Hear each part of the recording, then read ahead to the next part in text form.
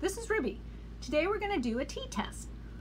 We have a researcher who's testing the effects of a new cold and flu medication on reaction time. They've chosen a sample of 9 students, and they're going to give each student a normal dose of the medication. And then 30 minutes later, they're going to measure that student's reaction time. So the sample's average for reaction time is equal to 211 milliseconds, with the sum of the square deviations being 1,152 milliseconds. Now, assuming that reaction time for students in the regular population averaged 200 milliseconds, we want to know, is the data sufficient to conclude that the medication had a significant effect on reaction time? Please notice that this is going to be tested at the 0.05 level, and since the question asks, does it have a significant effect on reaction time, it's going to be a two-tailed test. All right, and also notice that we do have a sample mean of 211 milliseconds, and we have a population mean of 200 milliseconds. So that means that we already have a sample mean that suggests that it is taking longer with the cold and flu medication, that those individuals who took the cold and flu medication do have longer reaction times, but we're trying to see whether or not if those longer reaction times are statistically significant. Okay, so the first thing to do with the t-test is to write down the information you have. So you have that sample size equals 9, so n equals 9. You have that the sample mean equals 211 milliseconds. You have that the population mean equals 200 milliseconds, and you have the sum of the square deviations equals 1,152 milliseconds. Now, that sum of squared deviations, we need to compute that and have the sample standard deviation, because that's what we're going to be used when we compute our t-computed. We're going to be using the sample standard deviation. So what we're going to have to do is we're going to have to first compute the variance, and the way that we compute the variance is we take as the numerator 1,152, which is the sum of the square deviations, and we divide that by n minus 1. So we have 1,152 milliseconds divided by 8, and we end up with 144. Then to get the sample standard deviation, we're going to take the square root of 144, which equals 12. All right, so then we're going to go ahead and we're going to write out our step 1, which is our null and our alternative hypothesis.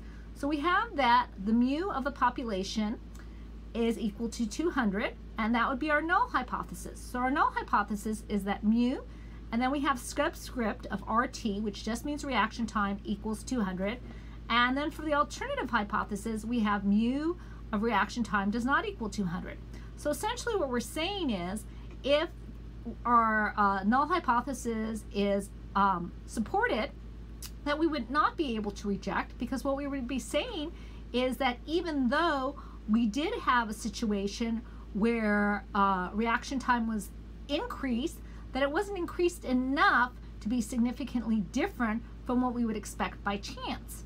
On the other hand, if we found that indeed there was an extreme score, and in this particular case we'd be looking on the positive side, if there was an extreme score on the positive side, then we could say that indeed we would reject the null hypothesis because we have statistical significance, and we would accept the alternative that says reaction time is not equal to 200. All right, now for step number 2, what we're going to do is we're going to look for a t-critical. And to find the t-critical, we're going to have to use the t-table, and we'll need a couple of pieces of information. Number 1, we're going to need to know the degrees of freedom, which equals, in this case, n minus 1. And so that's the sample size minus 1, which is 8. We have our alpha level of 0.05, and it's a two-tailed test. So we'd go ahead and we draw that out, and we'd look at our t-table, which I'll show you in a minute, and we'd find a value of 2.306. Because it's two-tailed, we'll also need a value in the negative direction, which will be identical, which will be negative 2.306. What this means is, if our t-computed is greater than 2.306 or less than negative 2.306, it will fall into a statistically significant region or a critical area, and that will tell us that we have statistical significance. So our third step will be to actually compute the t. So we see here that the t to compute it, the equation is, we're going to take the sample mean minus the population mean over the estimated standard error. And the estimated standard error, S, which subscript m, the way that we compute it is we take the standard deviation and we divide that by the square root of n. So we have 12, and we divide that by the square root of 9 in this case because n equals 9. Then we get 12 over 3, and then we get 4. And then to compute the t, we have the sample mean is equal to 211, the population mean is equal to 200, and the estimated standard error is equal to 4. 11 divided by 4 equals 2.75. So our t computed is equal to 2.75. If we go back here to our drawing and we put in our t computed, we see quite easily that 2.75 lands in the rejection area. So we know that we have statistical significance. Now let's just take a quick look. We're just going to real quickly look at the t distribution table so you know where I got the 2 point at that t table. And so if we look at that t table, which this is right here, what we're going to be looking for is, first of all, we want the proportion and two tails combined. So we don't want the first row, but we want the second row. And we're going to look across the second row until we find 0.05.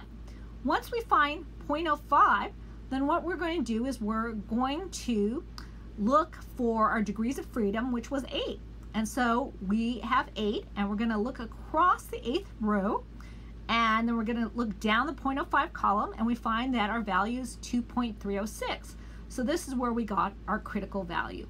And because it's two tails, as we talked about before, we're going to have on the right-hand side will be a positive 2.306, and on the left-hand side will be a negative 2.306. All right, now the fourth step is we have 2.75. The computed t is larger than t critical of 2.306. So you know you have statistical significance. You can reject the null hypothesis and you can accept the alternative. So that would be your final answer for step 4, to reject the null hypothesis and accept the alternative because you have statistical significance. Now what this means is that when you reject the null hypothesis, what you're saying is that that statement that the population mean equal 200 is false. And it's false because what we found was that our reaction time of 211 for our particular sample was way out in the tails. So because of that, we can accept our alternative hypothesis and we can say that is true. Then for step number 5, we're just going to put this into words. People have a statistically significant increase in reaction time when they use cold or flu medication.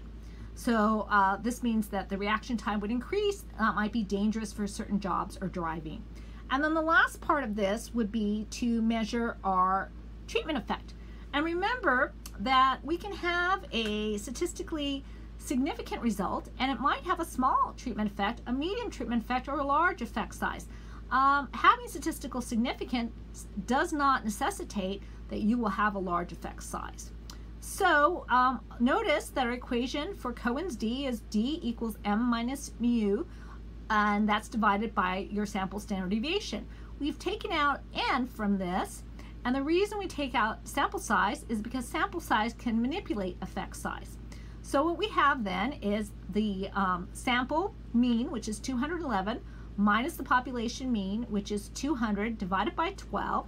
So we have 11 divided by 12, which equals 0.916. So if we round that, our answer is 0.92. So that would mean we have a large effect size. All right, so that's it for this problem, and I hope that was helpful, and I'll talk to you soon. Bye.